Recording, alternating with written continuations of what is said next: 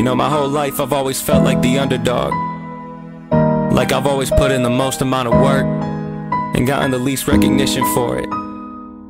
But when I really sit on that thought, I realize it's bullshit. You see, we all have this voice in our head, that voice that tells you to go get that promotion at your job, yet you continue working at the same pace.